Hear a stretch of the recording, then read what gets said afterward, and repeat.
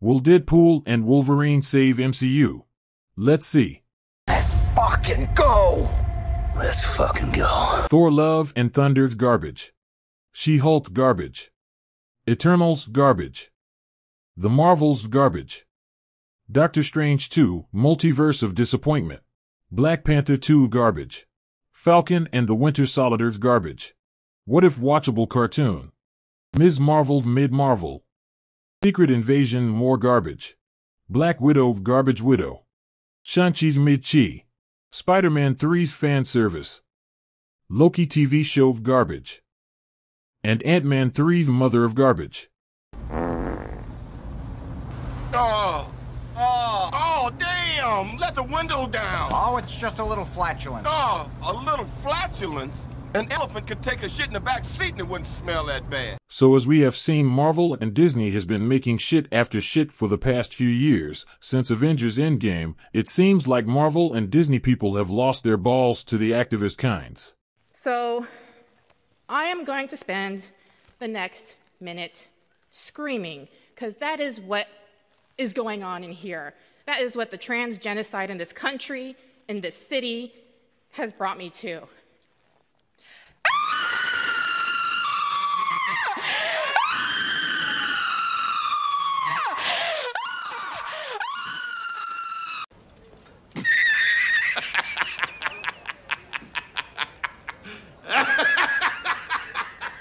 Making woke and woke-adjacent movies and TV shows, it seems like they're making up for all the past anti-woke movies and shows.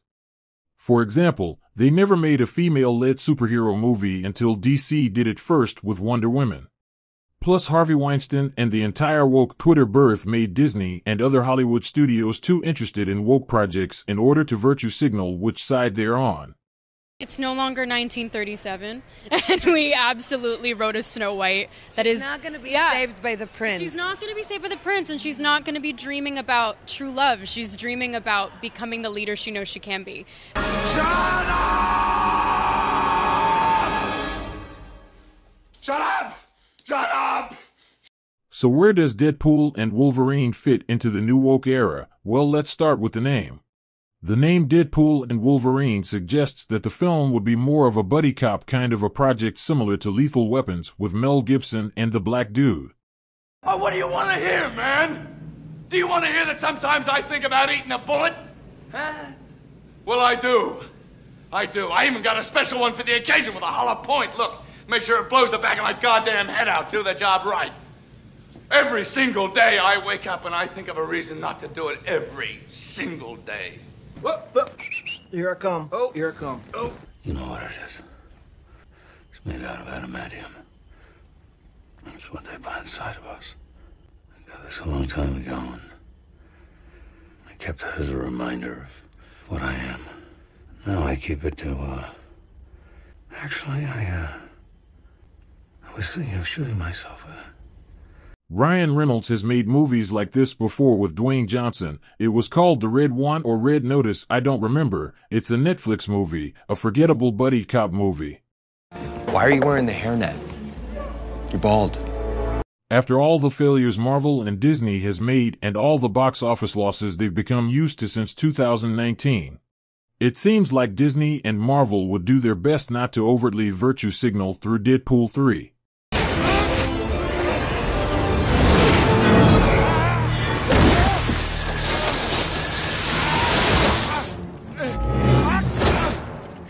Never learn, do you?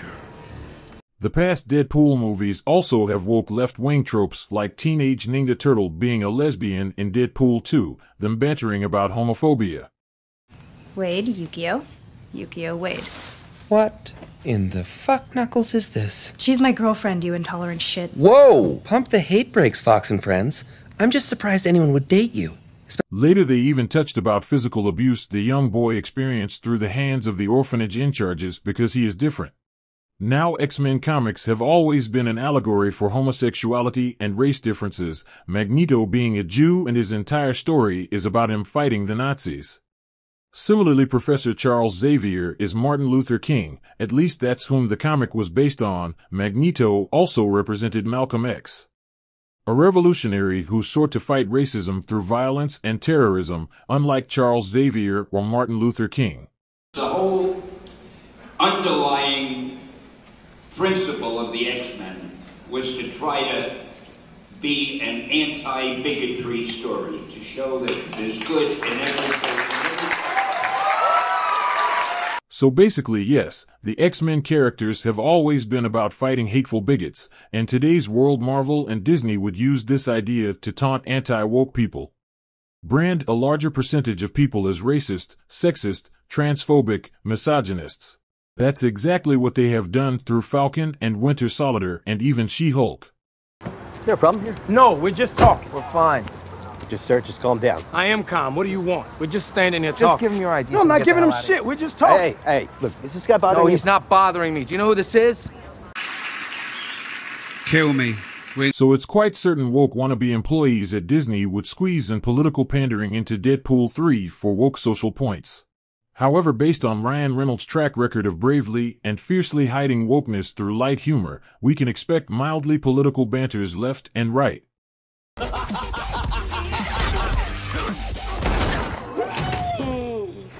You killed Black Tom, you racist son of a bitch! Can you turn off the music? You'll do no such thing.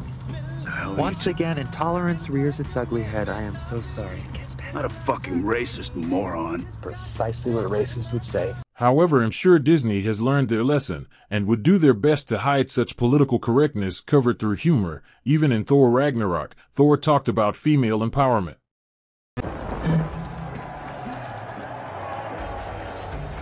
I thought you were a Valkyrie. You know, I used to want to be a Valkyrie when I was younger, until I found out that you were all women. There's nothing wrong with women, of course. I love women. Sometimes a little too much. Not in a creepy way, just more of a respectful appreciation. I think it's great that there is an elite force of women warriors. It's about time. Oh.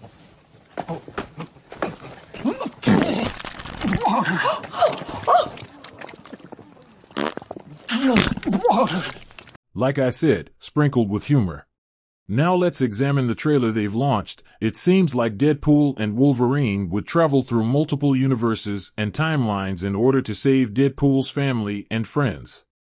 And based on the said premise, Logan aka Wolverine has already destroyed his universe, probably by causing an incursion.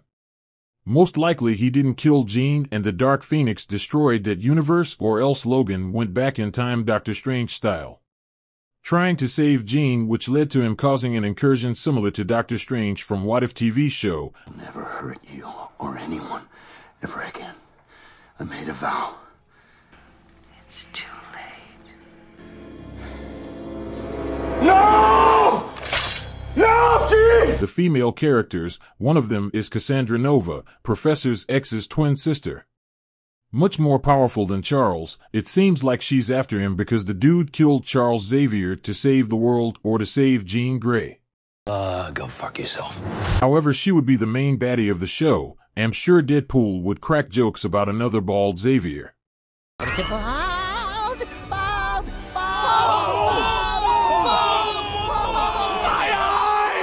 The movie seems like it's bringing back other X-Men characters from the dead, like Jennifer Garner as Elektra, Sabretooth, Toad, Lady Deathstrike, Azazel.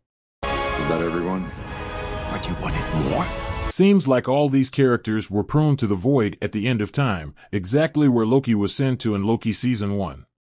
I'm pretty sure our Wolverine and Deadpool gets pruned to the void where they have to fight other X-Men characters and villains in order to get out of the void.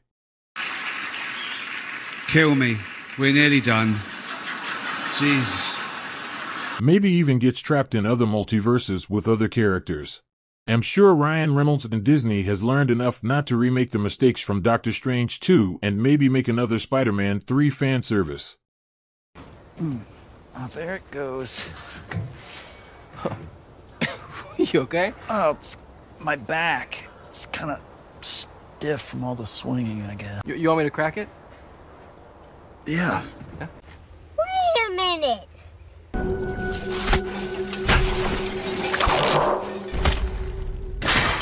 I broke my back! Yes! with all other X-Men characters returning for the buddy movie adventure. Wokeness and political correctness has destroyed Hollywood. Comedy movies are no longer being made. Wokeness no longer is exciting movie lovers. The MCU itself is the evidence. What else you gonna do as a Hulk? Return to my career that I have spent years building. Use my law degree that I am still paying off a fortune in student loans for. Here's the thing, Bruce. I'm great at controlling my anger. I do it all the time. When I'm catcalled in the street, when incompetent men explain my own area of expertise to me, I do it pretty much every day, because if I don't, I will get called emotional or difficult, or I might just literally get murdered. The once great Marvel Studios is now nothing but tiresome garbage that nobody wants. That's why shows like Invincible and The Boys are doing well and MCU isn't. Think, Mark! Ryan Reynolds is well aware about the tiresome MCU, and director Shawn Levy has made great comedies like Night at the Museum franchise, Real Steel, Free Guy, The Adam Project. Dude has one of the best resumes in Hollywood for comedies. Who better to handle Hugh Jackman and Ryan Reynolds in a movie together?